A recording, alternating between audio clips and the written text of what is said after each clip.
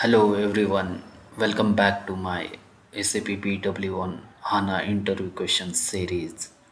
So today I'm going to explain about the types of DSO available in SAP BW. So there are three types of DSOs available in SAP BW: standard DSO, direct update DSO, and write optimized DSO. In interview, this is most frequently asked question. So it's very basic question, but every time I saw interviewer used to ask this question. So today I'm explaining about the types of DSO.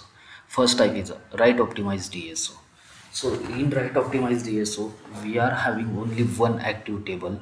So in that active table, we will be having three types of fields. Te- technical keys. Technical keys means a request number, packet number, and record number. Those technical keys you don't need to create. By default, they will going to create. Semantic keys and data fields.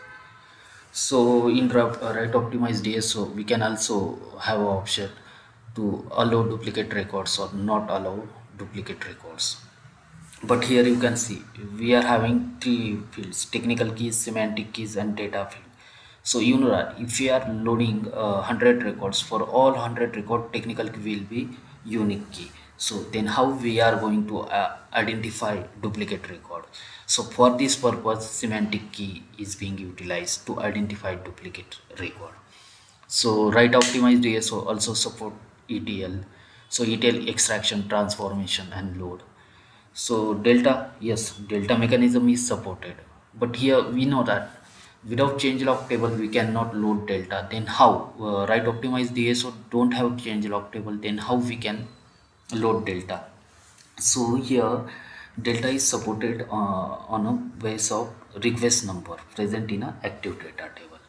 Data mart supported means loading to the next target is supported. Yes. Next one is a sorry, I have write down the incorrect name. That is actually direct update DSO. Okay, in direct update DSO we are also having only active data table.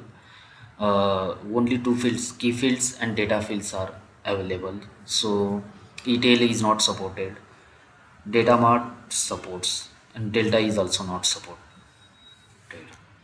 Next one is a standard DSO. So in standard DSO, most widely used in development. So this is there are three types of tables for standard DSO: new data table, active table, and changelog table. Whenever we perform data load, then data first loaded into the new data table. After activation is goes into the active table, and respective changes are logged into the changelog table.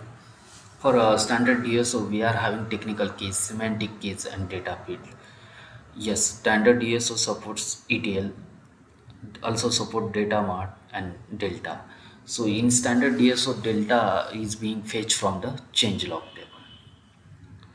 Hope you like this video and you got a knowledge about the types of DSO. If you like this video, please hit like and subscribe to my channel for more and more interview question videos. Thank you. Have a nice